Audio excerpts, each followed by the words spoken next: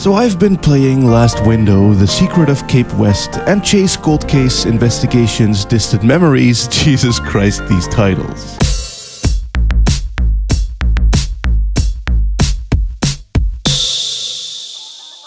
Video games are all about the epic trilogies, as it's marketable, makes for nice collections, and shit also satiates the lore childs. We got the all-time classics, the GOATs, like the Bouncer trilogy, with of course the first game, Cyber-Org. A beat-em-up set in space. It's a bit stiff as PS1 beat-em-ups go, mainly due to the camera, but a good first effort and a strong way to set up the universe nonetheless. Then we got the titular The Bouncer. An absolute classic of game beloved by all, fleshing out the characters and gameplay, fixing camera issues, and introducing epic physics and motion blurs. Shit's great. Honestly, they could have ended the series then and there, but naturally we had to get a third one to round it all off, i.e. I'ma be real, they say that the third entry is often the weakest in a trilogy, and man, does that ever ring true here. I think, as a reference to the first one, they made the protagonist silent, but there though, he never spoke and was only spoken to, but here, in the Boomer 3, he does speak, only you can't hear him. That's not how you do a silent protagonist, you stupid bitch game, which is a clear fail for as far as I'm concerned. And of course, another epic saga is the Hotel Dusk trilogy, one I've sadly only played and covered the first game from. It was a story starring Kyle Hyde, a former detective turned jobber man jobbing his way to a hotel where a mystery related to his past happened. You had quirky characters, some wholesome vibes, epic betrayals and epic twists, stunning dames, and gameplay mostly consisting out of you walking in between dialogue triggers and doing the odd item findy puzzly bits. It was good, it was great, and clearly deserving of a second game. Though, weirdly enough, much like the Bouncer trilogy, it would not carry the same name.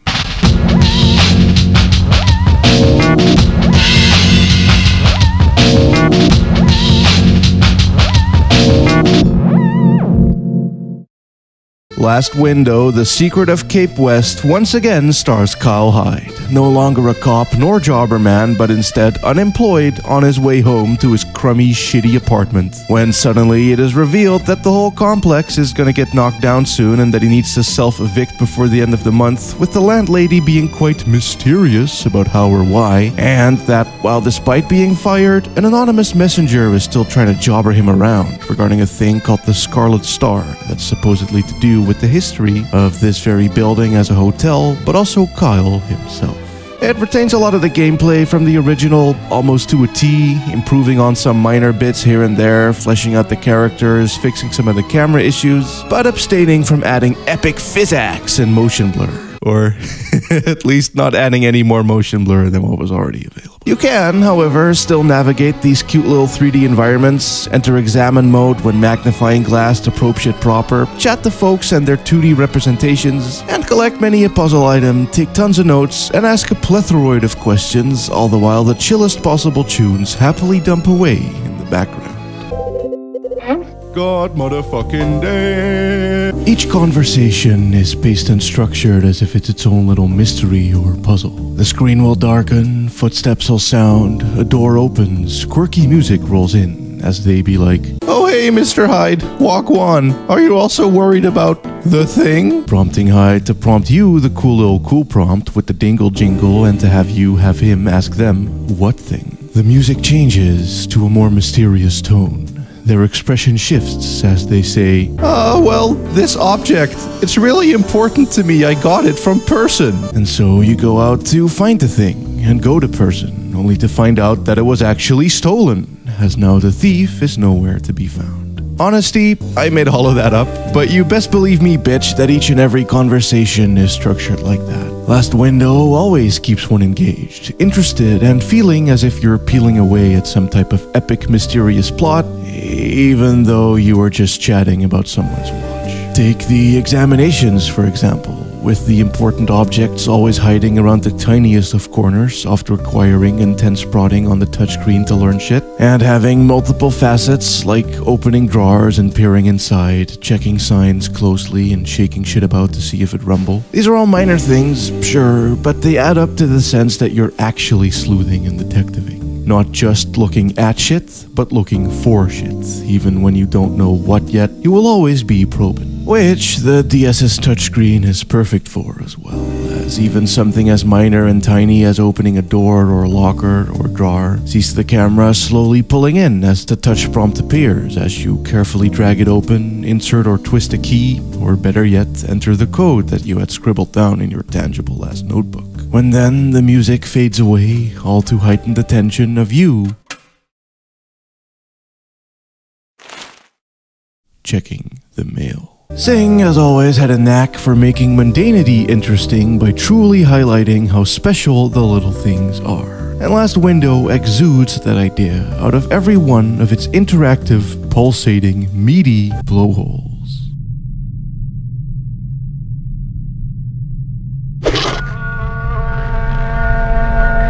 For another instance, everything tends to have some type of backstory assigned to it. Cal's briefcase used to be his father's, which he's owned for years. All of the objects in his rooms have quaint little memories attached to them, like the piggy bank being a gift from Mila of the first game. Not to mention how much shit everyone's rooms say about them in general, like how the bummy dude has tons of instruments and posters hinting at better times, or how the businessman has psychopath room. Last Window essentially can do something what the first game couldn't do because it was hotel, and this game is apartment complex.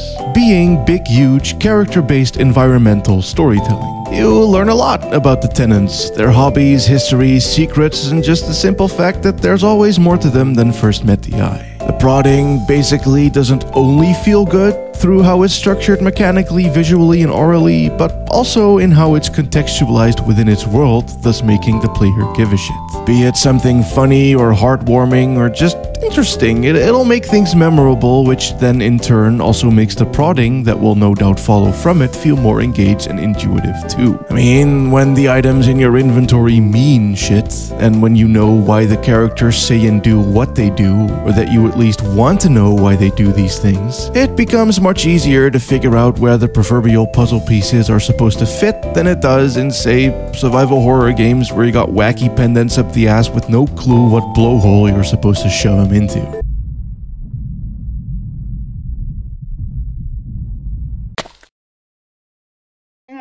Individually, these types of modes and bits are all good, but it is in the greater picture of the game where they become truly good. Thing is that Last Windings never lets up, whilst also remaining chill. It does this by constantly having things happen unexpectedly. Phones ringing, doors being opened, characters entering and leaving scenes, mysterious items being left in mysterious places. Every time I think about leaving or entering a room or talking to someone or casually examining an object, something wholly unexpected can happen right before I go to do it. And this shit kept me right on fucking toes and engaged to fuck. However, because most of these things will be very low-key, like the mysterious person entering a room just being your nice dopey friend Tony, or the creepy sudden phone call being Cal's mom, things tend to remain vibey. Although, either of them can still have some intriguing news to bring, but due to how the music is always in happy fun time leisure jazz mode, and the writing that I have yet to fully get into also being kinda long-winded yet equally meticulous and personality-filled as the general gameplay is, shit never not ends up diminishing your chill. Last Window contains the excitingest comfy, the hypest bored, and by far and away the most urgent laziness that you will ever see. And it's genuinely really suitable for long-term entertainment as a result. Hours literally droop away as they do in-game as well, all the while you soak in the cute mundanity that is Last Window.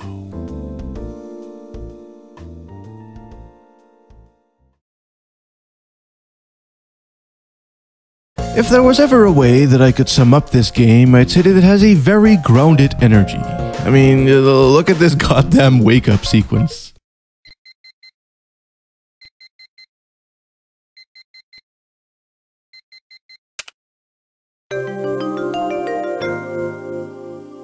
That is too fucking real. I love it and hate it.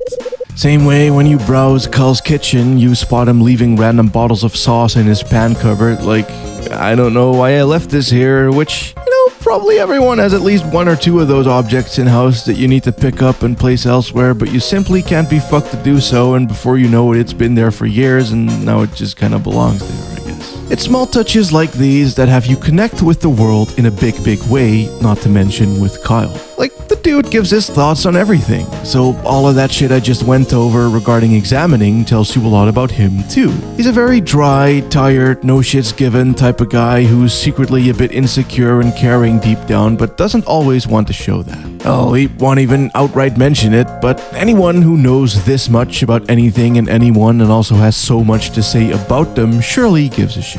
He do be a very curious boy, after all, was a detective slash cop for a reason, and so, as a frame to view this mundane as game and its detailed as world through, this grumpy, sardonic yet involved log of a man is the most perfect one. Which then brings me to the rest of the cast. You got Tony, the prior mentioned bummy, scruffy but sociable, sweet-talking musician who's the closest thing Kyle has to a homie. Marie, an easily emotional, often suspicious on-edge lady who mainly keeps to herself. Dylan, a curious dude who does maintenance work within the complex and is essentially the untrustworthy rumor mill, all up in people's shit. Frank, the ex-cop, miserable curmudgeon who wants dick shit to do with said shit. And many more, all equally as complex and layered as the history of the building and the character's arc within which it's contained.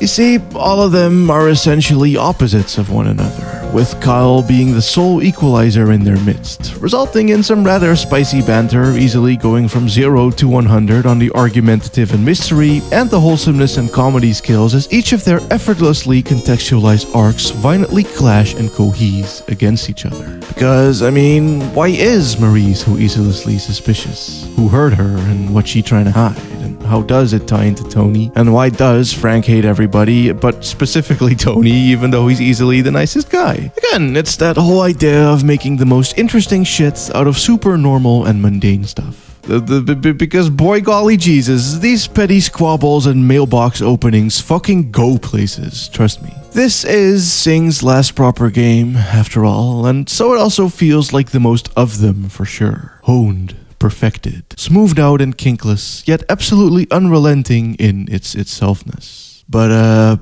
yeah, this is where the studio behind the game ended. They filed for bankruptcy on March of 2010. It was only a small studio with less than 30 people on staff, almost all of them hailing from River Hill and Human, thus being deeply rooted in the Japanese adventure visual novel mystery genre, perfecting, in my opinion, exactly that at Cing. The brunt of these 30 folks found refuge over at Arxis, where luckily they were still able to finish the Hotel Dusk trilogy!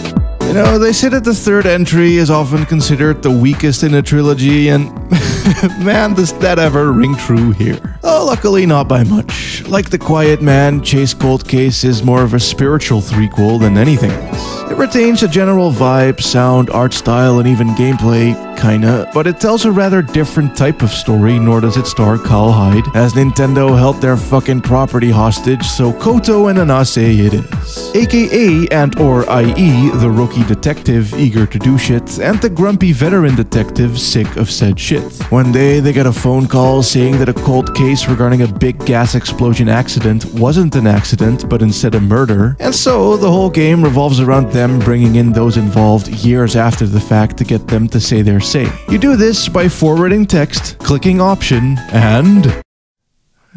well, that's it really. You do get to examine some photos, but it's all very linear and uninteractive, as it's a visual novel actually. I see people throw that term at Hotel Dusk and Last Window as well, and why they aren't never not that, they're defo more so adventure games, and this is not that. The only, mechanic it has is this bar here, which represents the amount of times you can ask the wrong questions, but A, that generally ain't too hard to do, when B, getting a game over means starting back more or less exactly where you were anyway.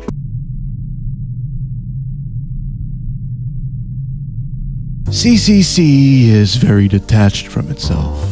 You don't go sleuthing, you aren't really sold on the characters and their depth over long periods of time. You're instead just kinda chucked into a mystery with tons of people you don't know and places you can't visit or often even see because you're always in their office. It's certainly quite different from Carl's hands-on adventures, to say the very fucking least. And that, in and of itself, can be a vibe. Police, desk work, and interrogation do seem like pretty lonely, detached jobs where you only see people as suspects and victims as case files rather than persons. The colder, yet smoother, tenser OST and the blue-hued up visuals, as well as the Nase himself, appear to embody that idea. He's not curiously passionate, he's just on the job and quite mean to Koto, constantly berating her for her getting shit wrong. And of course, because you're a fucking cop, the relationship with those you talk to is far less friendly.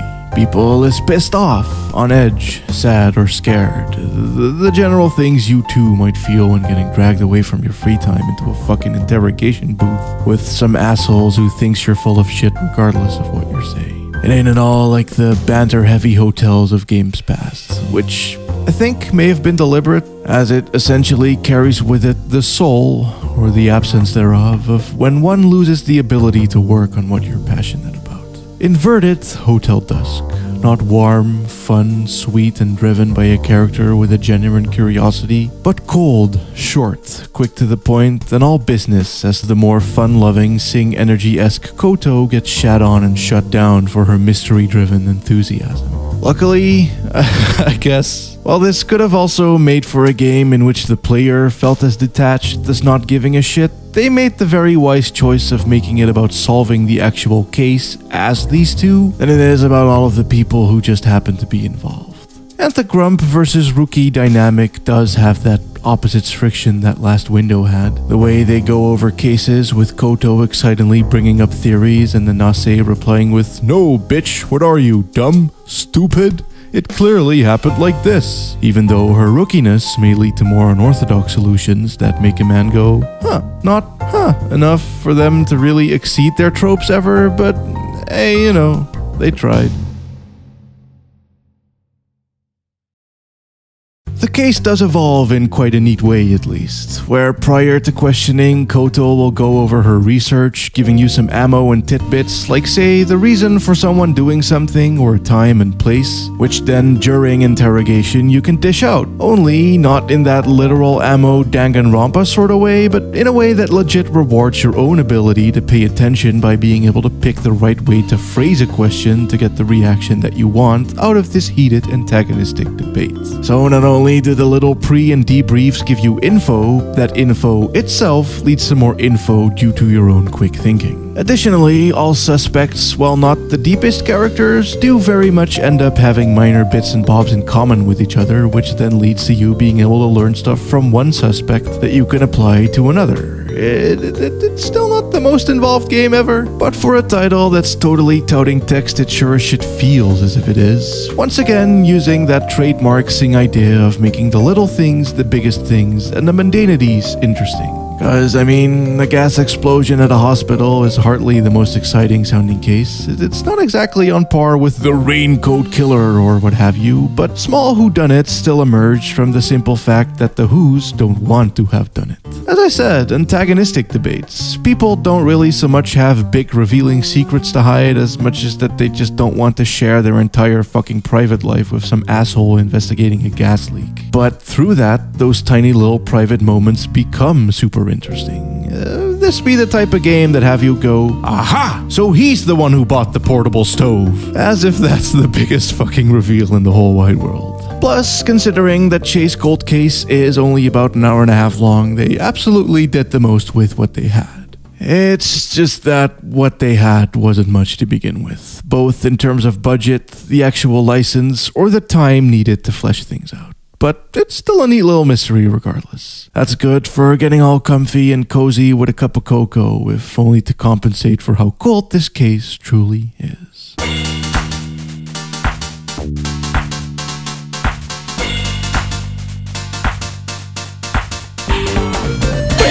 In conclusion, Last Windy is very much more of the same as Hotel Dusk, only somehow even better. The pacing, the characters, the integration of gameplay, and the simple fact that it takes place inside of an apartment complex rather than a hotel all make it pretty damn strong. Reason I said somehow though is because the first game is quite legendary as is.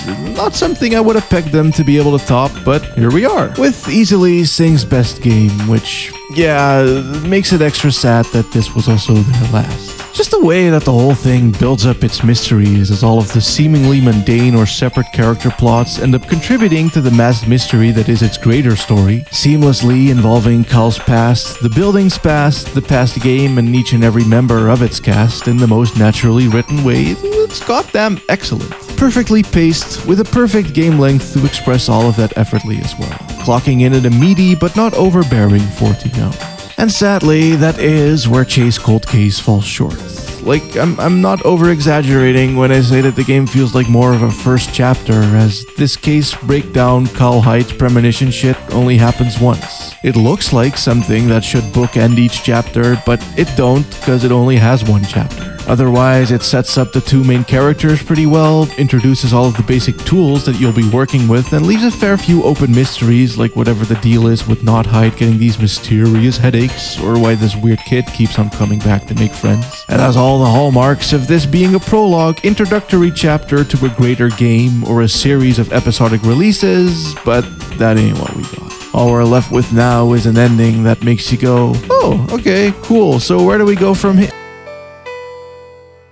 Oh. But hey, at least I got nothing bad to say about Last Window, if only maybe that some fill states can drag on a bit, and that navigating isn't always as smooth, but the latter really is more to do with the DS than anything else. But even just the music and art are just goddamn perfect. Jazz is a bit of a theme in the game in ways I'm not sure I'd want to quite give away, but it fits like a glove as the soundtrack is drenched in it, though not in a stereotypical way. L-Dubs has noir illusions for sure, especially in the way that Cal contemplates and the chapter transitions being stylish and jazzy. But the OST, much like the overall tone, is pretty peppy and wholesome. It's those same fun-time vacation vibes Satoshi Okubo managed in Deadly Prem 2, only better as there's more of it. Just strutting about the apartment building with the cozy beige tones and lighting as you see the transparent pixelated PNG light layers paint the hallways with a painterly brush, taking a stop to appreciate the minor details and how neat all of the tiny little low poly assets look, with texture work that I can only describe as crunchy. Which helps making the examining more fun, but also complements the equally crunchy DS soundchip music. The compression layers on these MIDI jazz instruments, filled with the hazy choir pads and deep acoustic basses, give off quite the right amount of texture that Cal's legally distinct Blue Note jazz record collection no doubt carries as well. It's quite frankly perfect and very special. And I could honestly say the same about Cing's games in general. Even the flawed ones had an undeniable vibe, but the two Hotel Dusk games stand as a testament to how great their storytelling capabilities truly were. Sadly, their games just didn't sell. And in a world where art is commodified, that meant that they could not continue making more works like this. Who knows how much better they could have gotten, how many more cool adventures Cal could have gone on, but no. No sales means no freedom. Get shut down. Can't even fucking use their own characters as Nintendo owns those, hence why Chase is what it is as well. Nothing more than a mini-budget opportunity, a shadow of a license long lost, funded by a publisher who knew fully well that giving it any more would only result in losses. People talk a lot about how bad the games industry is, the shit going on at Ubisoft, the scummy monetization practices, the exploitation of gullible kids, the constant shutting down of studios in the face of bogus sales projections. It's all just fucked, isn't it? As an artist, I can't help but look at shit like this and end up frustrated. The fact that a dev's ability to express themselves is wholly dependent on money and not just their pure desire to do so is fucked up. Sure, games need money to be made in the first place, but that's also only because shit works as it currently does. If people didn't need rents to pay, if electricity bills weren't a thing, if art funding projects were more readily available across the world, and if marketing didn't have to be because sales projections don't exist, then budgets would barely even be a thing, and people could just do the things that made them happy, rather than whatever some cunts say they had to be fucking doing. And if there's one thing Cal Heights shows, it's that even when you're fired and are about to get evicted, simply having the ability to just follow your fucking heart for once and be free is more than enough to turn shit around for the better. But sadly, as Cing shows, we don't usually get that freedom and ability to begin with. And that is why video games are all about epic trilogies.